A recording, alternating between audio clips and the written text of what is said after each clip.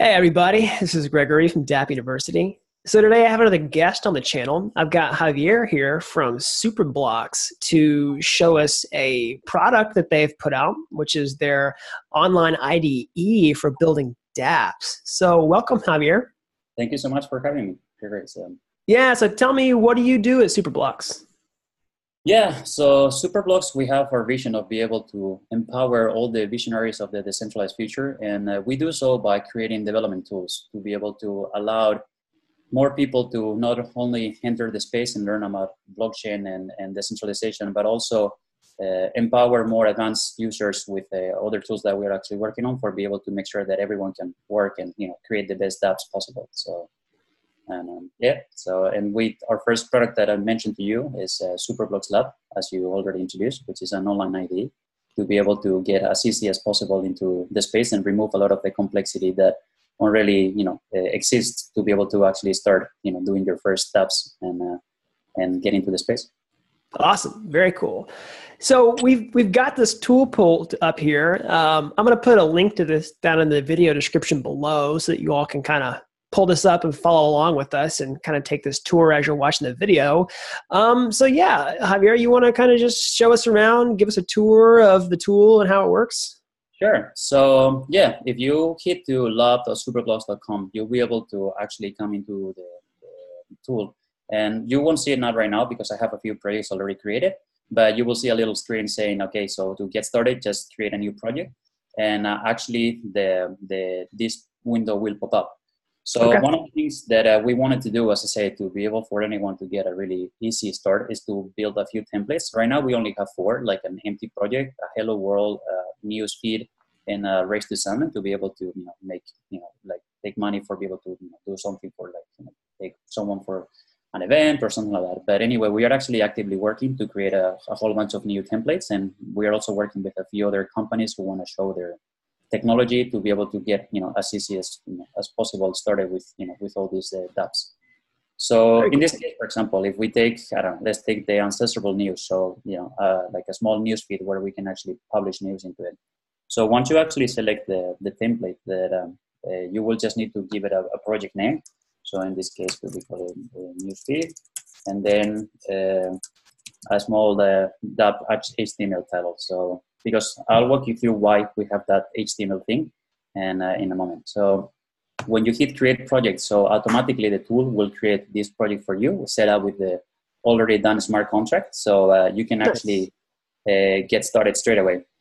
And one of the cool things that we actually did for this is, as you can see, there hasn't been any setup and there is no ganache working, or there is no okay, how the hell does actually this work? And that's a good question. And so the thing is that we actually have an EVM actually running in the browser, specifically in the browser, for you to be able to get started straight away and to be able to develop and have quick iterations for your development process. So as you can see, does that come with accounts and things like that already loaded? Yeah, exactly, precisely. So we have already created development accounts for you to get started in the development environment. And then I'll show you in a minute as well. We have integrated with MetaMask. So whenever you're actually doing interactions with the public nets, make sure that you're using your MetaMask account to be able to do so. And you will say it will show up, a little warning, and then it will pop up MetaMask to be able to sign your transactions straight away with your MetaMask account.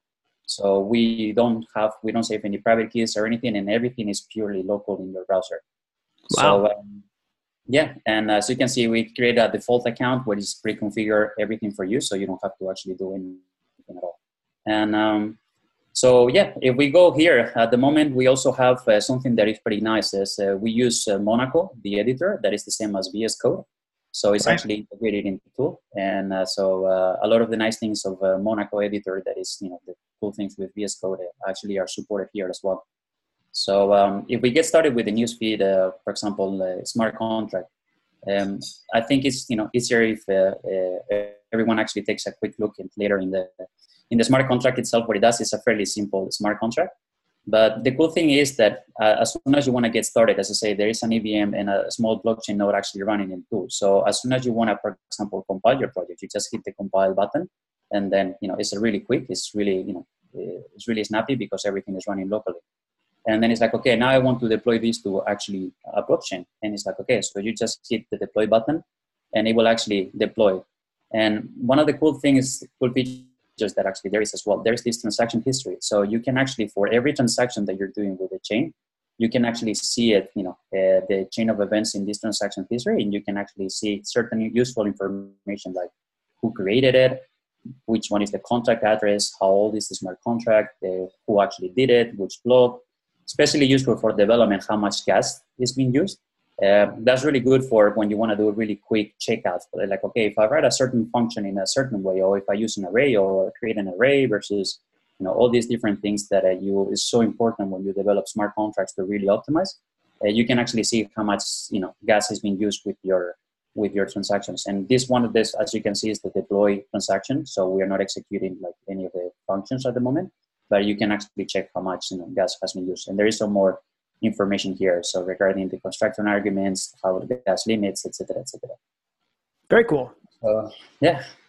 And so now that you're, actually let me open this. That your smart contracts have been deployed already to the in-browser blockchain. So you can see here you have a small, indicator telling you how much Ether you have. Mm-hmm. So we put out all the development accounts with 100 Ether. So for to make sure that you have way more than enough to be able to work locally. But now that your contract is in the blockchain, it's okay. How do I interact with it? So you can just click the interact button, and then this will automatically load. And depending on your smart contracts, will load all the different functions and all the different both view functions and transactions to be able to actually interact with your smart contracts in a really easy way. Nice. So yeah, and so you have your, for example, you want to check your number of articles, and one thing that is important as well, you can read the legends of colors. So depending if it's a constant, because it doesn't cost any, it doesn't generate a transaction. If it's a transaction, it's in yellow. If it's a payable function, it will show in red. And any questions so far, by the way? No, this looks great. Okay, cool. So in this case, we want to see, okay, for example, so how many number of articles we have? Okay, so we have 0 articles. And one of the things I want to show you first is actually going into interact with the smart contract in itself. Is there is actually something that not only you can actually take care of your smart contracts, but something that we think is really important for be able to really learn straight away is the non-blockchain part, which is actually the web part as well, for example, in this case. Sure. So we have already pre-done sort of like similar as a fiddles view, where you can actually code your HTML, CSS, and JavaScript. It's not for creating these super complex systems. It's more for be able to, create smaller tabs and be able to learn about the space and, create small examples. But it could definitely, we actually been using this with in production for some of the clients as well. So we actually actively use our own tool as well. And the cool thing is that this actually, the front-end part of your tab, it's pre-configured with your current setup and configuration that you have in this, what I mentioned, which network you have and which account you actually have selected. And we automatically on the fly configure your JavaScript to be able to make sure that you don't have to actually do anything. So this specific template, it has already like all the JavaScript set up for you. And this part here is how your actually web is going to be rendering, your tab specifically. So does it pull in Web3 for you already? Does it use it? Precisely. So exactly. So it's pre-integrated with Web3. And then as you can see here, you can read the JavaScript and then you can actually, you will see that we, in the templates, we actually use Web3, and then there's a really easy way for you to actually interact with the smart contracts and everything. Wow. And yeah, and one of the cool things that I told you that this is actually a Monaco editor. So here, you can actually change this to black, and then you can just reload, and you will see that your tab changes instantly. So your front end part of your tab. So you get really quick instant feedback. And that little corner here that it says your censorship resistant newsfeed, this is actually communicating with your local blockchain. So this is actually currently running with our in-browser blockchain. So a good example of how we could actually interact with this. So if we go to your interact screen that I mentioned before, and you say, okay, I want to create a new article. I want to publish a new article. I have some Spanish ones here, but if we say for the English audience, like, okay, hello world, and then we just put a hash here, that's a dummy value. And one of the things that I told you about is that you can see instantly if your transaction actually succeeded. In this case, you can see that it's ticked as a green button. So you would actually, wait, that's actually been succeeded. And then if you return to your Dapp in itself. Now you can see that it says hello world. So this is actually communicating with the blockchain. And as I said, the contract is, this specific template is already set up. So it's pulling this information from the local blockchain that we have set up. And so now the question that, especially in hackathons, we were in ETH Berlin recently, and one of the questions that we got asked is like, okay, so how the hell do I move from in browser or like actually my local development, setup, or smart contracts to actually testnet? And one of the things that that's actually extremely easy to do in Superblocks is actually precisely to do that. So the only thing you have to do is just go to your selected, your networks that you have here. For example, we can choose Rinkeby. So when you choose Rinkeby, the first thing you will notice is that there is actually a little fox that, as we said, we pre-integrated with MetaMask. Mm-hmm. And it has like a little band-aid that maybe it's not really clear to see, but that means that it's actually locked. So it shows that actually my MetaMask is actually being locked. So if I go to my MetaMask and I log in, then you will see that it changes to, it removes the band-aid. It's like, okay, so now my MetaMask is actually being, unlocked.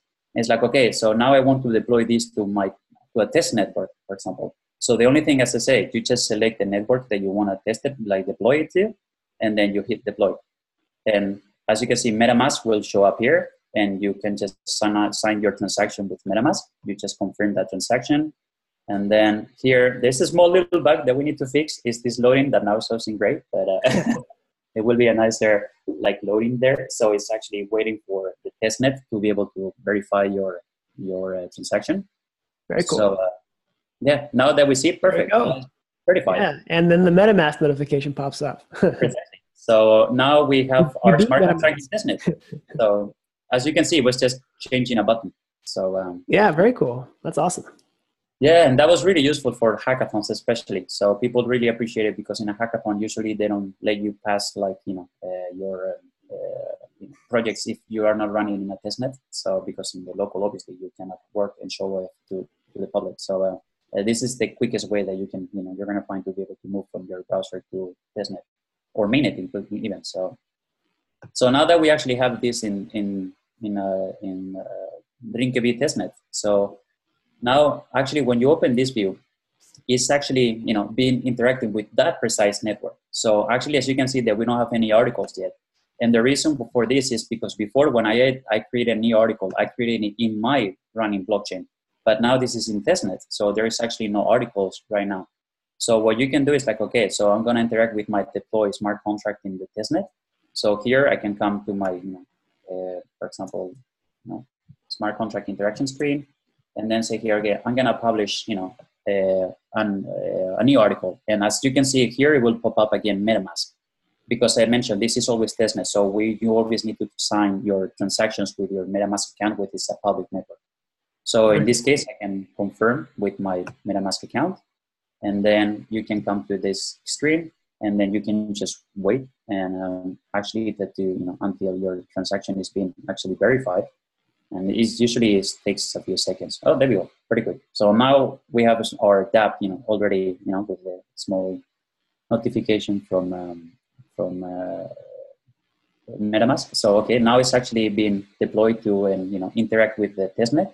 So if we go to our interaction screen, as you can see, this Dapp is precisely actually interacting with the testnet. I haven't had to touch a single line of code. I only just change a little drop down, and then I actually have it running against my testnet. So my testnet, the Rinkeby testnet. So perfect. Now I want to take this Dapp and I want to publish it somewhere. How the hell I do that?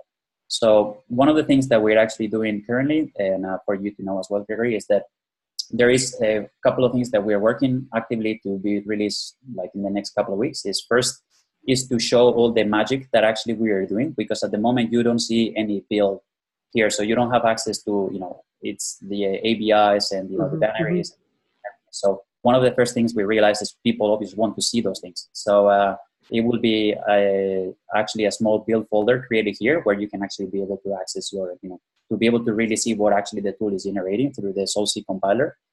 And then the other thing is as well integration with Github. So you can actually sync your projects externally, because at the moment everything is in your browser. So everything's stored in your browser. So if you want to collaborate with someone or save it in a repository, it will be a GitHub integration. And the third one, and I think it's also really important, especially for education, is test support. So at the moment, as you can see, there is no way to test the contracts, but that's also coming in the next couple of weeks, where we pre-set up a Mocha for you. So you don't have to do anything, and you can actually write your Mocha tests with your smart contract, because we truly believe that, especially smart contracts, they have to be well tested. There is no big screw ups, and that will be also supported in the short term. There is a lot of other features, by the way. Everything is open source, and everything is in GitHub. We are super transparent. Everything, all the features, requests that we internally want and do, we have them in GitHub as issues. We can have a board. You have a board where you can actually check all the progress that we're doing, what are we working on, etc., etc. And if anyone is up to collaborating, we always welcome, and we give swags to people who collaborate and everything. Awesome. Very cool. We appreciate that.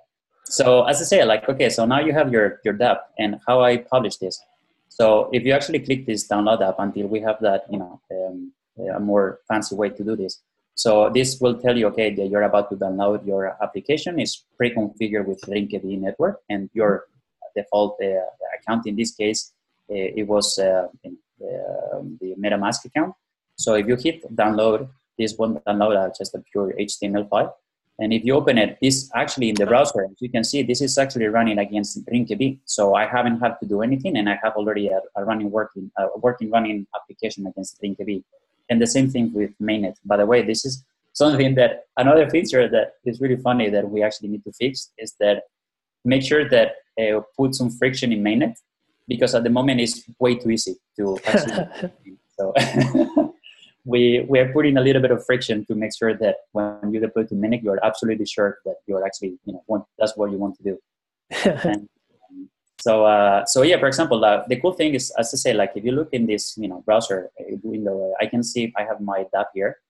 So now I can actually interact with my smart contract in the Linked. So I want to create a new article, and I say hello again, for example, and then I publish it. MetaMask comes up. I confirm the transaction. I just wait a few seconds for this to actually be confirmed. And as soon as we actually do this, we'll be able to see it in the other page. Oh, there we go, perfect. So now that it's been confirmed, so if I refresh this, you will see that here it is, that new article. And awesome. I'm running out of battery. Still worries. But, yeah. That's good. I think that's pretty good timing, though. I think that was a pretty thorough demo of the project here. Cool. Thank you. Yeah. Javier, I really enjoyed this tour today. I think this is a really cool project that you guys have got going on. Everybody who's watching should definitely click the link down below to go check out Superblocks. I know I'm going to play around with this more after this video. And yeah, so before we wrap up, Javier, is there anything else that you'd like for the people watching to know? Yeah, so please come to superblocks.com, and if you want to give us some feedback, go to our Telegram channel. So we might soon change that method, but at the moment it's Telegram to be able to come, and you can actually talk to the team. You can talk directly to us, ask any questions, and then you can always go to GitHub. Please, if you like the project, give us a star, which is a good way for us to, have a recognition of our work. And everything is free, and this tool is planned to be free. It's not going to be charged. And thank you much for watching. If you have any feedback whatsoever, if it's good or bad, the only thing I can ask, if it's bad, just don't say that it's shit, but at least, give me a reason why. And then we can make sure that we can actually improve the tool, because we really listen to the people and the community. So, and we that's right. So. Yeah, constructive criticism only. That's right. This is you guys can tell put a lot of work into this. It looks really nice and polished and clean, and you did a great job of demoing the tool. So yeah, everybody, go check out Superblocks. Check out this editor. Start using it. It looks like it's nice and easy to get you started fast without having to configure everything yourself. I like it. And it's got that VS Code look, which everybody kind of seems to reach for these days. Yeah, very cool. Well, awesome, Javier. Excited to have you on the channel today. Everybody go check this out. But until next time, thanks for watching Dapp University. Bye-bye.